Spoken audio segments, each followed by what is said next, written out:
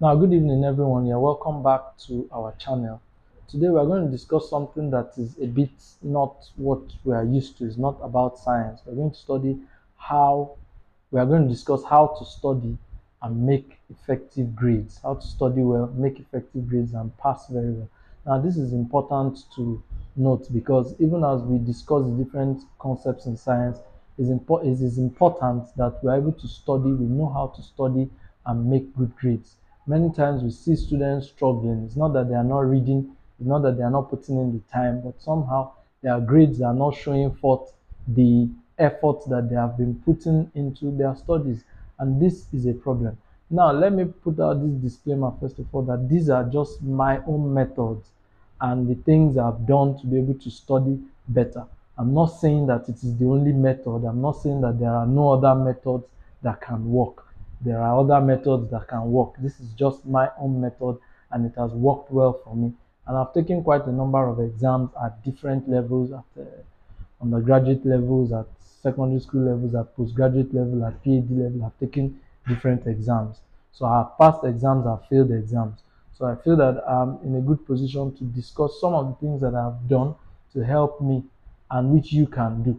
And like I said, it is not the only method. Everybody has his own method. And if you find this useful and it works for you, then it's very good. Now, it's important to know that there are about 4 important things to know before we start going into the steps.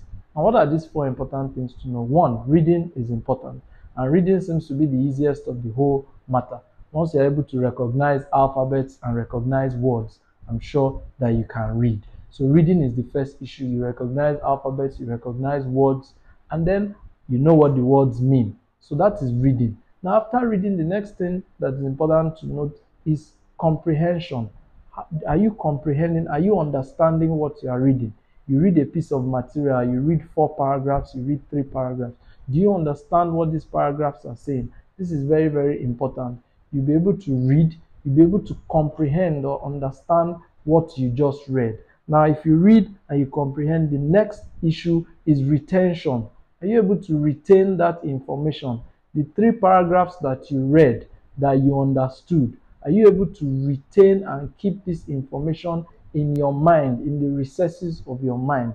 How well are you able to do that? And the fourth and most important thing in my own estimate is recall. Many people retain but can't recall. So that is the most important part, recalling what you have read, what you have comprehended, what you have retained in the recesses of your mind. Are you able to recall it when you get into a test situation, when you get into an exam situation? Are you able to recall the information that you have kept in the recesses of your mind so that you can pass your exams? Now, these 4 things are important, and to me, and I believe to most students, recall is the major problem. You must be able to recall what you have read, what you have retained in your mind. You must be able to recall it. Now, let's look at steps. I have about 9 steps, which, there are steps, some of them can be put together, but I have 9 steps with which you can use to study and make better grades. Now, the first is that you set clear goals. If you don't have clear goals, it's difficult to put in the amount of work. What are you aiming for? Are you aiming for an A? Are you aiming for a B? Do you just want to pass with a C? This is important because if you have no aim, your aim determines the amount of effort that you're going to put into your work. Are you aiming for a first class? Are you aiming for a second class upper? Are you good with a 2-2? Whatever it is, set that goal for yourself and decide. As you're setting that goal, that determines the amount of material you're willing to go through. Somebody who's just setting a 2-2 goal, who just wants a second class lower, might not bother reading more than his exercise books or more than his notes in class.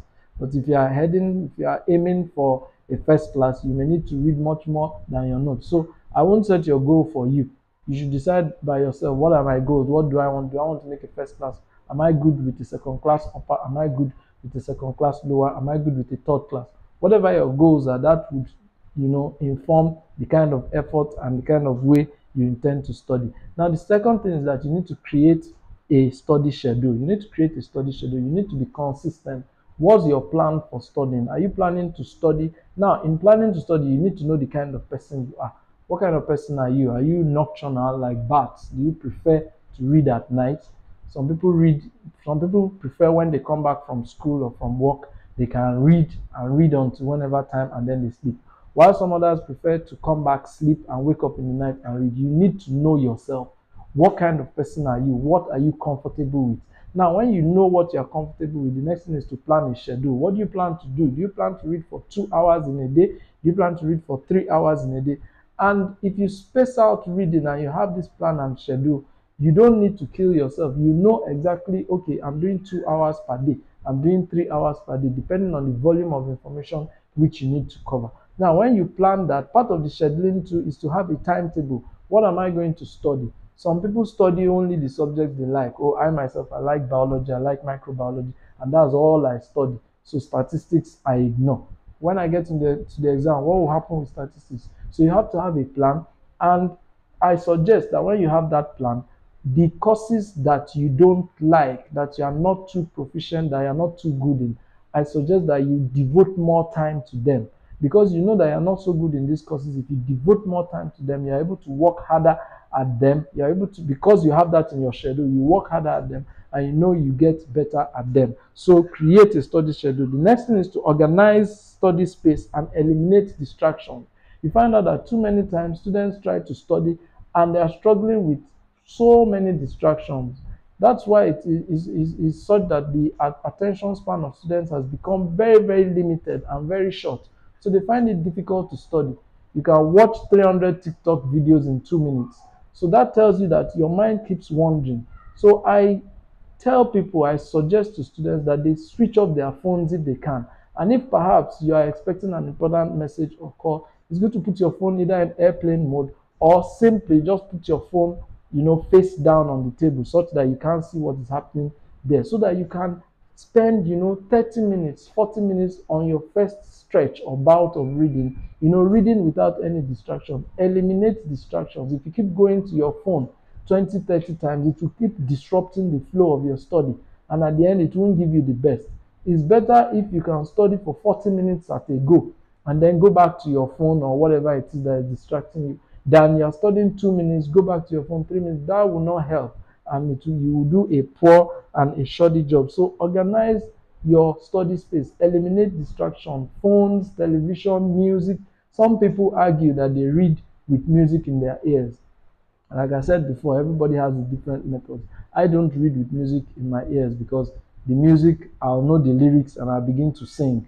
I don't think I would assimilate well singing the lyrics of a song. So, but if you're able to do it, I don't know. But for me, distractions, music, TV, your phone, your tabs, your iPads, whatever it is, keep them away. Your laptop, keep it away and concentrate on the reading that you're doing. This is very, very important. Now, the fourth thing is that you should take breaks. When you study, we all have an attention span. So I believe that 30 to 40 minutes is the largest you can get, information, condensed information in a period of time. So after 30 to 40 minutes of gathering information, you should take periodic breaks. Take breaks of about 10 minutes, walk around, and then come back again, do another 30 to 40 minutes study, take another break, 10, 20, 10, 15 minutes, go back, do another 30, until the allotted time when you feel that, yes, assimilation has reached maximum level, and then you can stop studying. This is very important. Now, the fifth point is that don't just read, study. Now, this is the nitty-gritty. It's very important. Reading and studying, they are two different things. If you read a newspaper and you read a novel, you're just getting information that you're putting in what we call your short-term memory. You are not going to be examined on those subjects. But for school, it's quite difficult and different because you want to put that information in your long-term memory so that it stays with you for a long time and you can recall. Now, we're in the most important thing. What do you do? Now, these are steps. I said don't just read, study. Now, under this area, what do I expect you to do? The first thing to do is this. When you have materials that you want to study, decide on the material that you want to study. Oh, I want to read, for an example, in chemistry, I want to read rates of chemical reactions. Good. Now, the first thing you should do is quickly skim. We have what we call skim reading, S-K-I-M, skimming. Read through the material very quickly, the whole material that you want to study for that your study period. Read through it very quickly. Now, what that does for you is that it gives you a general idea of what it is you want to study. Oh, I want to study rates of chemical reactions, the different rates of chemical reactions. There are 6 or 8 factors that affect rates of chemical reaction and rates of chemical reaction. You skim read. Now, when you skim read, the first thing skim reading does for you is that it gives you a general idea of what you want to study. The second thing it does for you is that you begin to realize the places that are difficult in that material that you want to study. Now, after skim reading, the second thing I want you to do is now actually read the material. Read the material quite slowly, but I always encourage students to read the easier parts of the material. When you skim read the material, you see that there are easy parts and there are hard parts. Now, read the easier parts first. Now, when you read those easier parts first, it gives you confidence that, oh, you can understand the material, you know what the material is talking about. After reading those easier parts slowly, then you can go on to read the harder parts. Now, when you've read both the easy and the harder parts, the next thing to do, which is the most important thing, is to close your book, take a jotter with a piece of pencil or biro and begin to write down, begin to jot down in minor small jottings all that you can recall from this material that you have read. That is the litmus test. The amount of information that you can jot down, that you can recall from the material that you have just read, tells you the amount of information that is stored in your brain from the material. If you just read without studying, without trying to distill information from that material, all you've done is just to read and you have not retained anything. But if you are able to jot down in a plain piece of paper information from what you have just read, and then you know that, okay, this is the information that I got from what I've just read. You can, using your skim reading skills, also compare your jottings and the major material. What is here that is not here? What is here that is not here? That way you know what you have been able to read and what you've been able to retain. Now, you should repeat this a couple of times with the material. Repeat it a couple of times, and then you begin to realize that each time you jot, you are covering almost all the information that is in the material that you have read. Once you do that, you begin to realize that you have retained quite a lot of the material that you read. And then go to these hard portions also, and also do that many times. You see that you retain a lot of the information that you have read. Now, number 16 is that you should be creative. When you read, you should be creative. When you are reading, look at it. When you are studying, look at it like someone who is going to war.